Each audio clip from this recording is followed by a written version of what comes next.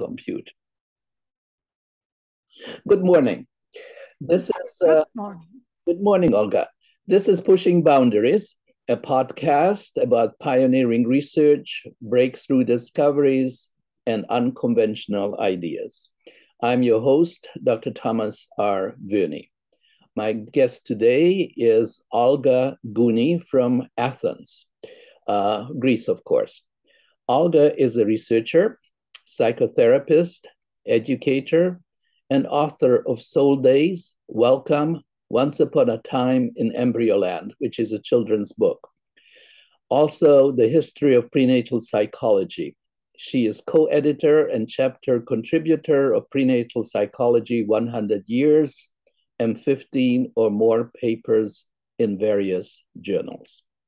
Once Upon a Time in Embryoland, an adventure story for young children aged 8 to 108. That's the title.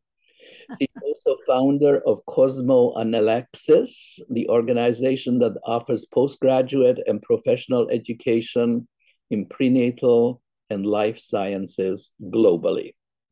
She's founder of the International Journal of Prenatal and Life Sciences Academic, open access journal, and a founding member of the Prenatal Sciences Research Institute, SOPHIA. She has designed the Health Advancement Program, Welcome, to work with pregnant couples, focusing on the well-being of the unborn child. Her main interest is connecting the academic world with the community, designing and implementing services that promote human consciousness evolution, well-being, and peace. I'm coming almost to the end now. Hang in there. Olga introduced prenatal psychology to Greece and taught it at the Kapodistrian University School of Philosophy, Department of Experimental Pedagogy. She organized the first Pan-European Congress in Athens at the campus of the Kapodistrian University in 2004. I think I attended that. Did I not, Olga? Yeah. Yeah. A very successful one with delegates from many European countries. And now she is the prime organizer of the Prenatal Sciences Global Congress, which will take place in October by Zoom, I suppose. Have I got that more or less correct, Olga? Any mistake? Very correct. Very correct, Thomas. Thank you very much for speaking so broadly about this. In very short, I have always been very curious to learn what is going on. Why is this going on? So that is what I have been doing all these years, more than half a century now, 64 years in life. I've been trying to find answers to interesting questions and share it with people in whatever way, sometimes a book, sometimes a talk, a module, a paper, or a talk like the one we are having now. Excellent, thank you. So tell me about this Congress, the Prenatal Sciences Global Congress. What made you think of it, and how is it coming along? Yeah, actually, it goes back a couple of years, and even more years, perhaps a decade. I've been thinking of something needs to be done in order to bring people together. I have been in the field of prenatal psychology for about 30 years now. And I have met so important pioneers. I have learned from each one of them, you being one of them. And I was wondering, why are we so segregated, so divided? One in the States, some in Europe, another in Canada, some other in Australia. But why are not we together? This is missing. So 2 years ago, it started to become a little bit more mature. And it was then when I asked you, is it time for this Congress to take place? Knowing and respecting, honoring your spirit. So this Congress is the result of the empowerment of you, Janos, John, other pioneers in the field who have dedicated all your lives in this understanding and an effort to bring more unity among different mentors, academicians, professionals, researchers, etc. I still feel so much pain when I hear professionals saying things against the researchers, the academia, or the academia not taken into account the work of other scientists. This fight between scientists and users, plain people, this has to stop. So this is an effort in this direction, bringing together, creating or smoothing the ground so that more voices can join their understandings, minds and hearts getting together so that we can decipher more of the dynamics of how our life begins and how this can lead to more health, more peace, more happiness for people.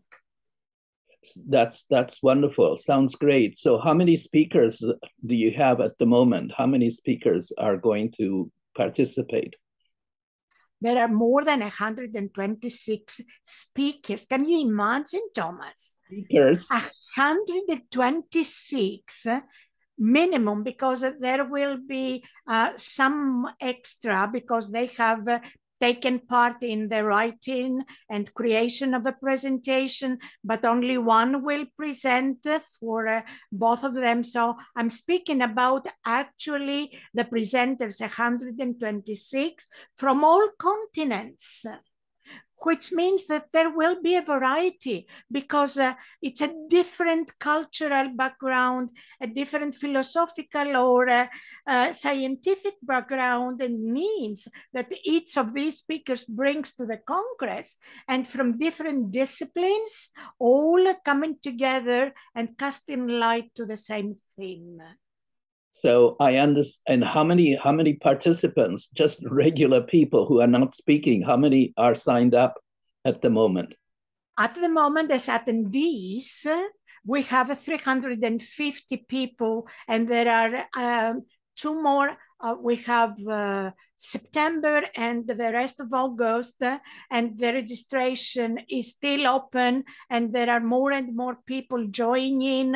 We hope that there will be at least half, double, if not triple, the number that has now registered.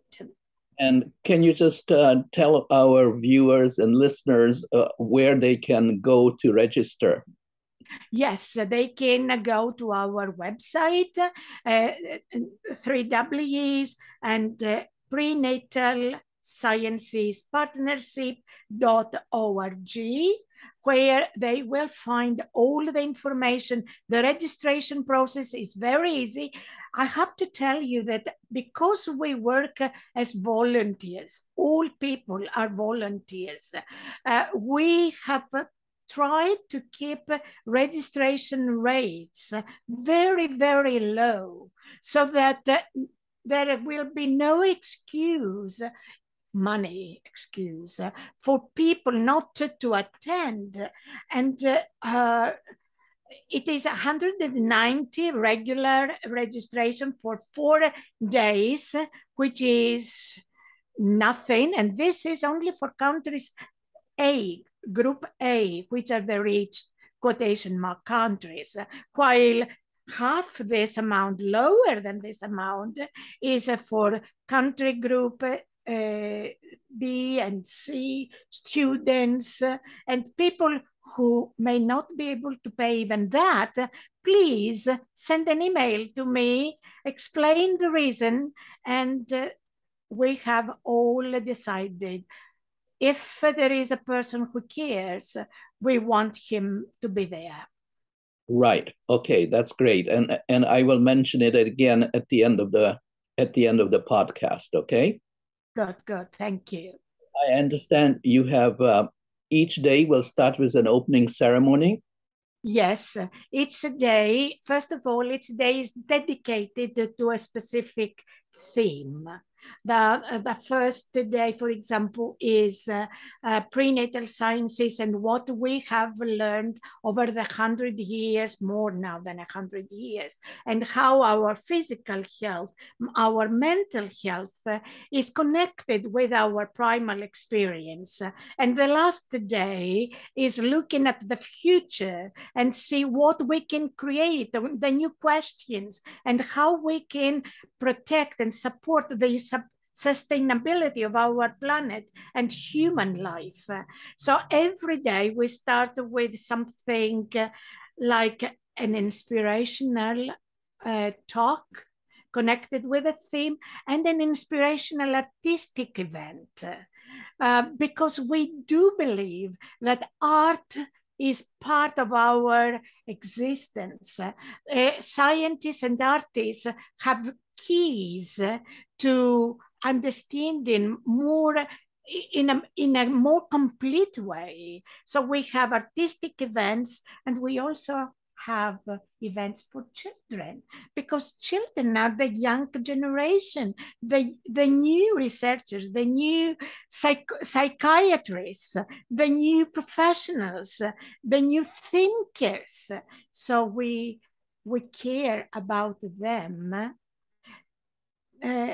starting to see what is going on and learning from them.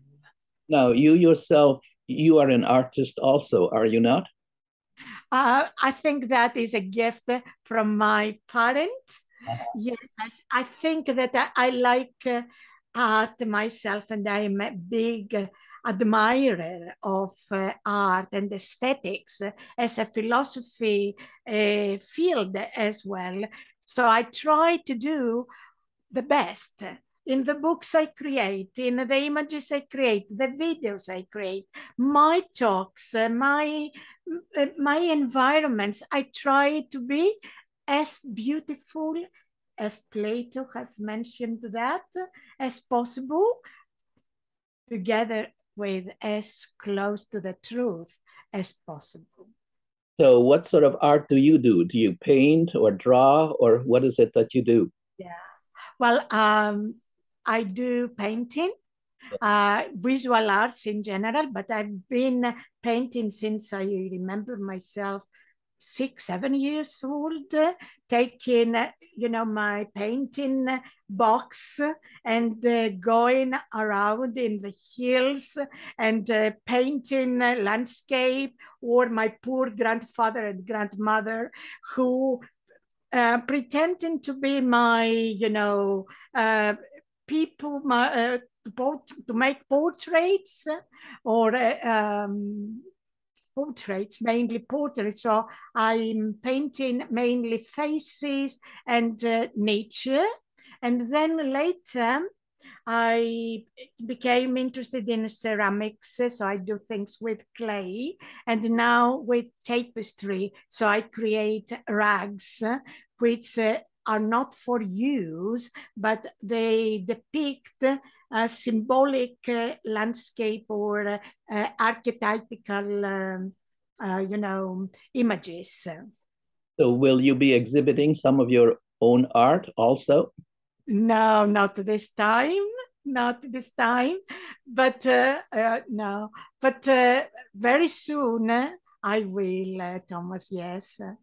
At the moment, I have so much work to do with the videos and trying to bring the best of the people in the videos out, or the writers, to bring the best of the writer in a way that pays tribute to their work in the books.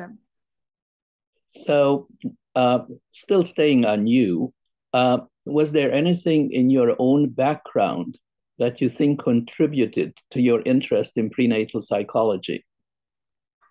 Well, I think that all of us in the field that we serve have something in their life which signposted to this direction.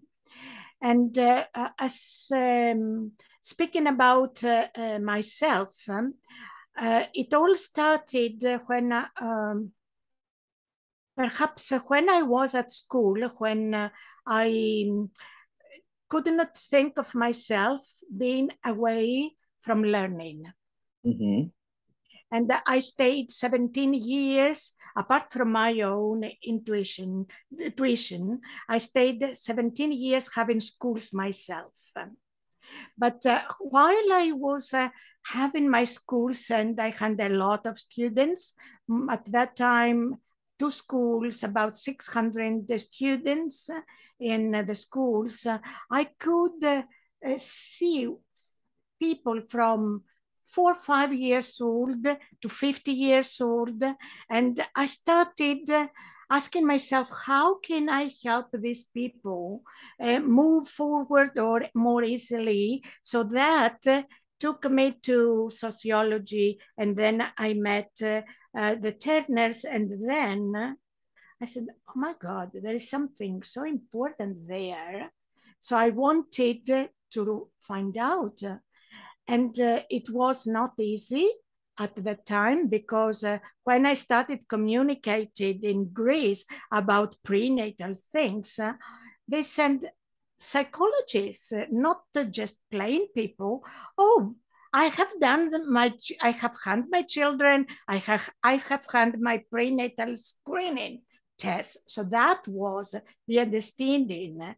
So later, as I moved and I started learning more and more and more and discovering more about myself, then I found out that during my birth, there was a trauma which now I am aware of. I'm not sure whether I have finished with that, but I was born on a New Year's Day, Thomas. What? And on a New Year's Day. Yes. Half an hour after the New Year's Day, 12:30. And I was ready to be born some hours earlier. But the obstetrician was celebrating. Oh. And my mom decided to wait for him. So he held me back, waiting for the obstetrician. Of course, now I know that nobody could make me hold back myself. But at that time, for some reason, I also held myself back. And as soon as the obstetrician came, then I was born. But I found that this was perhaps, without perhaps, the reason which sent me into understanding more about the birth trauma, and then the gestation trauma, and then the conception trauma, and then the generational trauma, etc. And I think that this repeated many times in my life, as it was triggered again when I brought prenatal psychology in Greece. It was too early for them, and I had to wait for the background to be prepared and ready to hear. And things like that. So yes, it is connected with my personal experience in a way. But I have to tell you, Thomas, that I have always been interested in astrophysics and hard science, and I've never stopped studying this. And the more I study these hard sciences or the complexity, the more I understand that nothing happens without a law, a natural law, being in process. So I start watching, observing this life dynamics, and perhaps there is a good reason for all our experiences. And perhaps when we discover these laws at work, perhaps we stop speaking about traumas, and perhaps we start speaking about something else. What would that be? Perhaps something which is at play, based on natural laws that bring more evolution and more evolution out of whatever evolution is already there. So I'm still observing and I'm still studying the field, but I see that magnetism,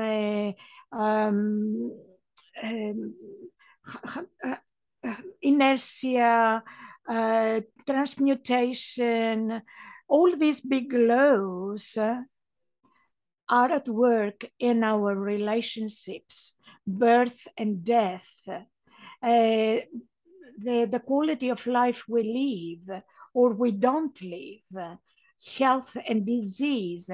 So entropy, for example, I'm still looking into the dynamics of entropy and how it appears as a wise law that creates more creation out of chaos. So I can hear reverberations of your interest in philosophy. Yeah. Plato and Aristotle were my good friends since I was 16. At 16, I had already studied most of the works of Plato due to the inspiration of our teacher of philosophy at school. Really? So I still remember. would other students in Greece also at such a young age study Plato and Aristotle? At my generation, we used to have ancient Greek study of the classics for 6 years. And yes, it was a must, and a lot of young people at that age, and perhaps the next generation as well, had a very good background in ancient Greek classics. Yeah. Did that also extend to classic Greek plays? Plays, you mean theater, right? Right, like Oedipus, Yeah. things like that. Yeah, I still remember with gratitude my teachers. I have to tell you, I had so excellent teachers. All my teachers, even now, excellent. I feel so much gratitude to them. They took us to tragedy or comedies, played in vivo, and then they spend hours explaining the meaning of this and that, and taking us to the depths of the words and the concepts. That's why I like concept analysis as a researcher now, because I know that there is so much understanding in the words. The words we speak have got all the information. So I think that, yes, it was a gift from those people back then, and the friends of the same fever that we were together over these decades, speaking about these things and exploring more. Yeah. Where did you grow up? Where? Like in 350 kilometers, more or less, north of Athens, in Pelio, one of the mountains that are very beautiful. I'm now there, and the place of birth of Hieron Kedavros, Centaur, Hieron Centaur, the teacher of Asclepios, the son of the god of light. Mm. So yeah, I was born there, a place full of beauty, full of vegetation, very fertile, looking at the sea every day. But when I went to university, I had to move to Athens. And then I've lived in Athens the rest of my life And until now. I believe you married a judge. Am I correct? Yeah, I studied law as my bachelor degree, and I met my love of life at that time, who was a lawyer and political sciences scientist. So we got married, we stayed together, but then we divorced, and each one of us followed the separate paths. But I have judges and lawyers all around my space. My sister is a lawyer, my nephew is a lawyer, my cousin is a judge. So law is something I meet and talk about or hear every day. Thanks God I did not become one. Yes, yes, yes.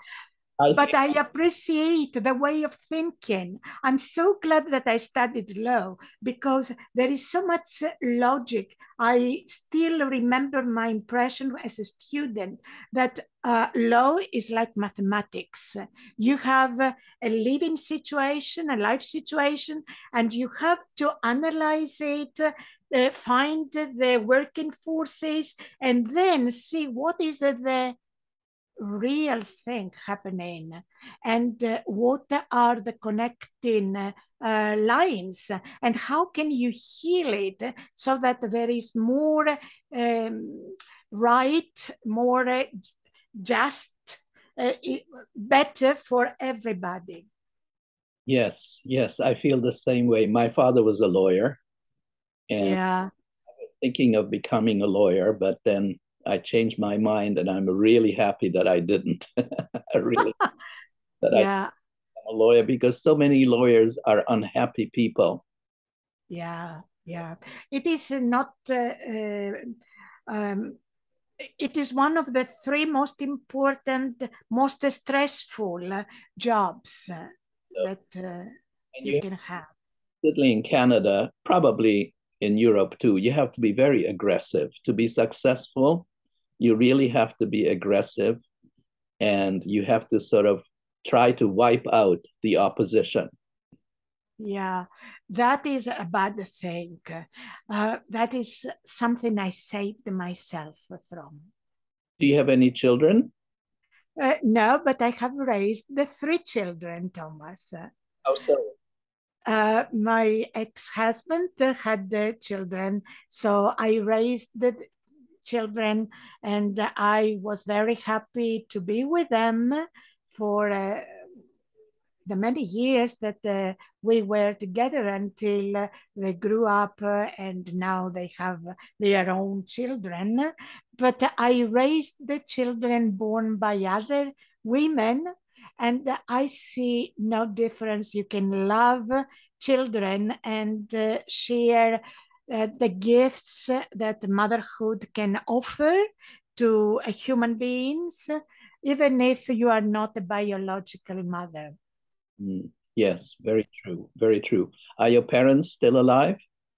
No, my father died when he was 50s, early 50s, which is very sad, because I missed him for many years. I was something like 20, early 20s, and my mom died some 15 years ago. Mm. Yeah. I'm sorry to hear. Both of them, very nice people, both of them. Mm. So, if you could have, this is a little different question, but speaking of your parents and how they passed away, makes me think if you could have dinner with any three people, dead or alive, who would it be? Well, certainly my parents would be there, Mhm. my parents, and then my teacher of philosophy would be there, and then a kindergarten teacher, school teacher would be there, and my schoolmate, who we still meet from time to time, and we have shared so many things over the years because we were together with Maritza for since we were about 11, and we stayed together still now. So yeah, these would be the people from my life experience.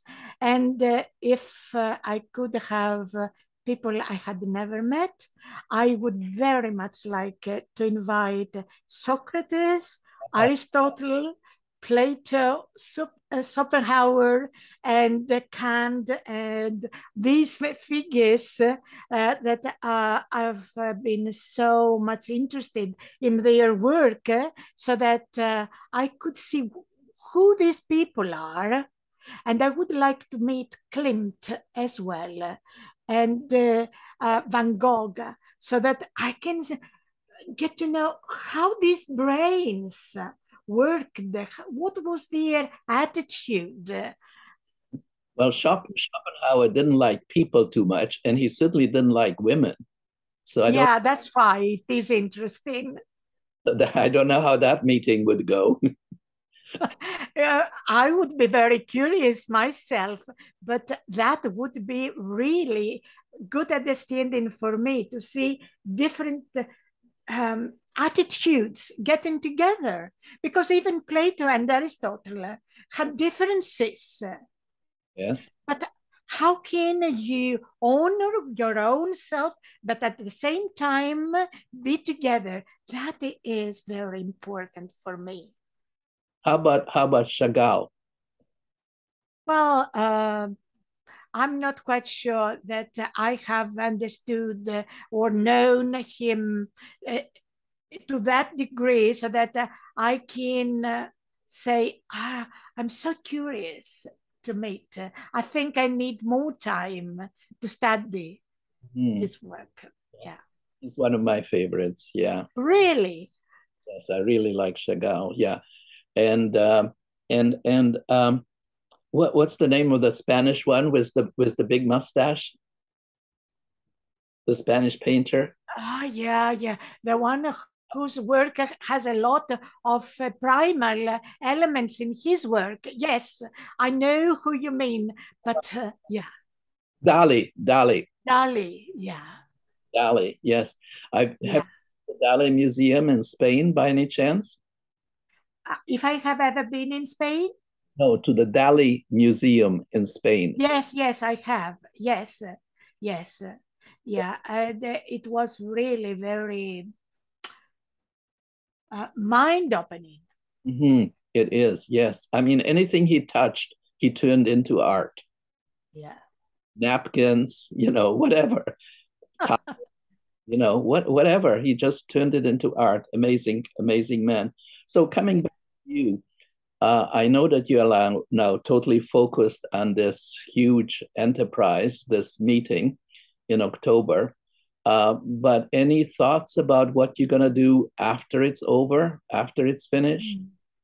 Well, I think, first of all, it is part of what I am doing. It's not the 100% of my time and energy, but uh, part of my energy, because at the same time, I continue and I do the publishing work, and we are working now on the translation and publishing your book, your last book in Greek, believing that this will help the Greek audience's readers to understand very updated knowledge, information, which is so significant to life.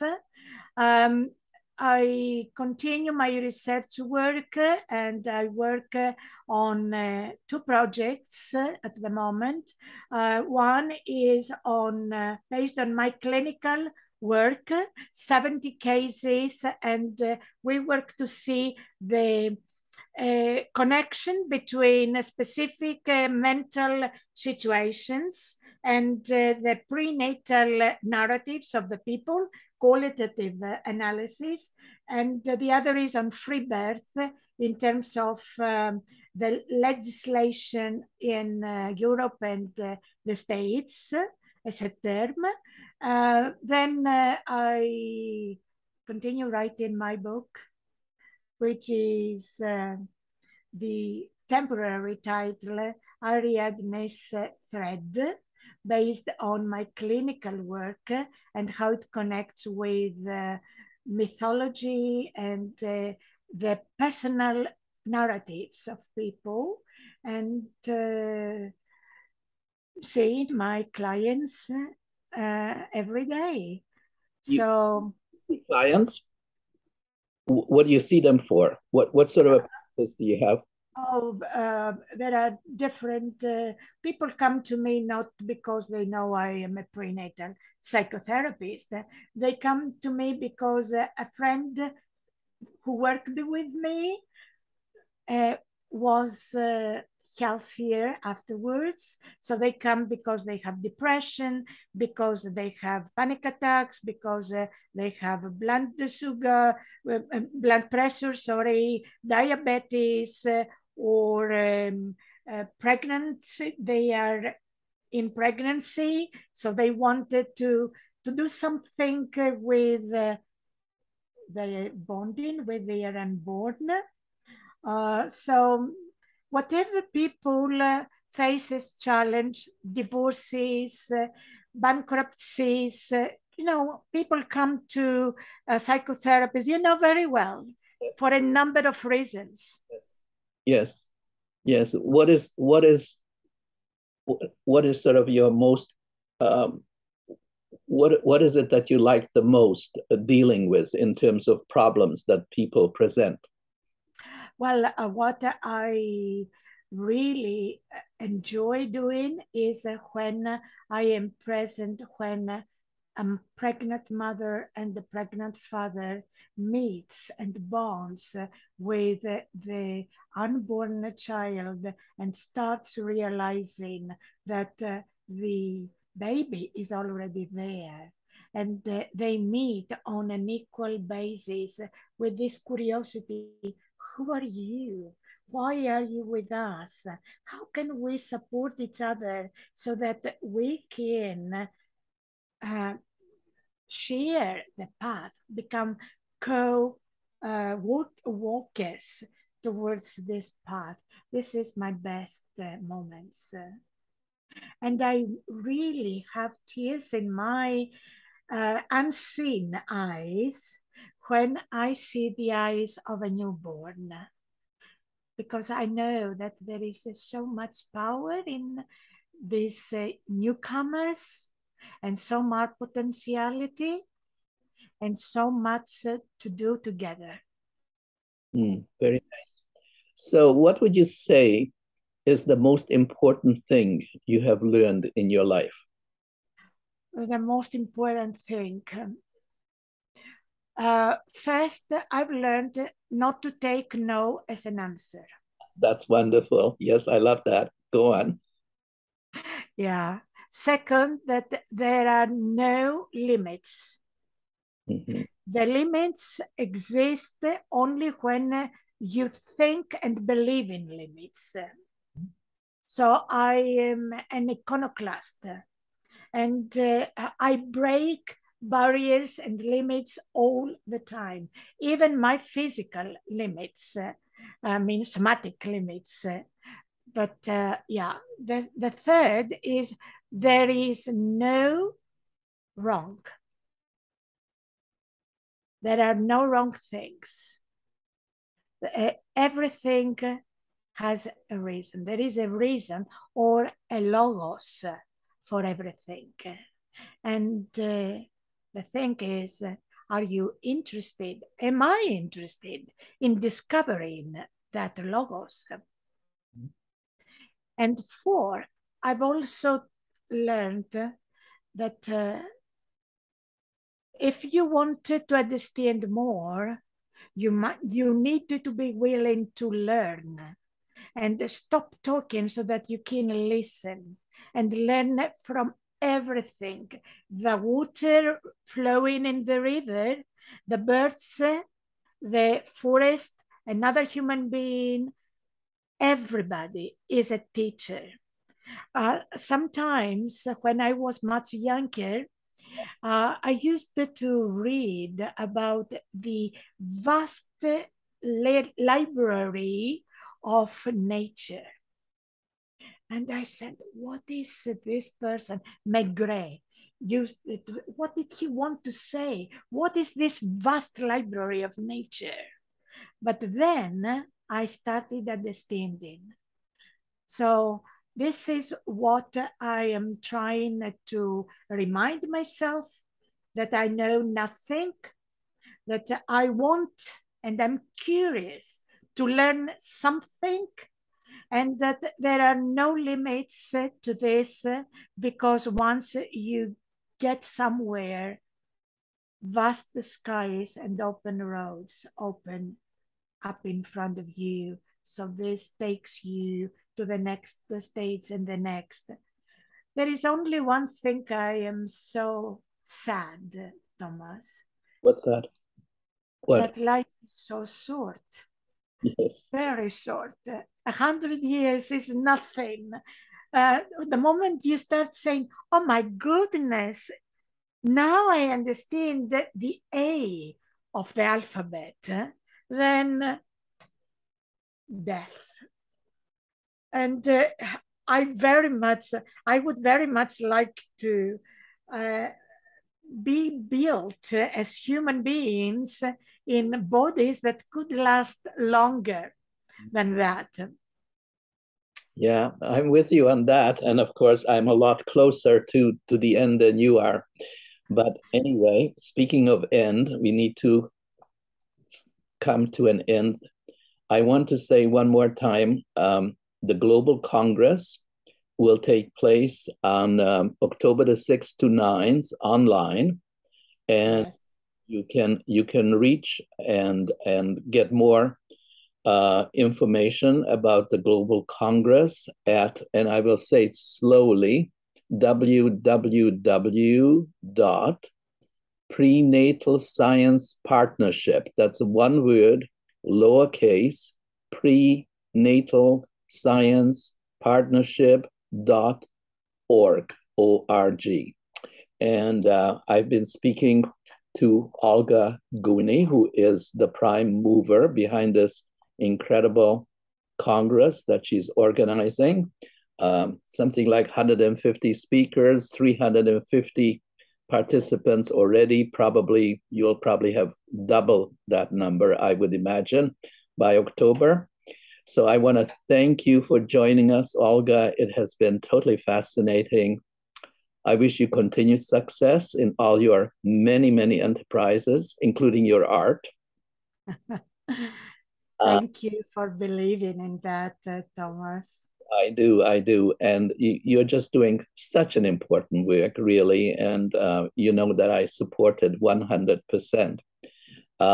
I want to mention that my guest next week will be Dr. David Hanscom, prominent spine surgeon, who will speak about how to conquer debilitating chronic pain without surgery.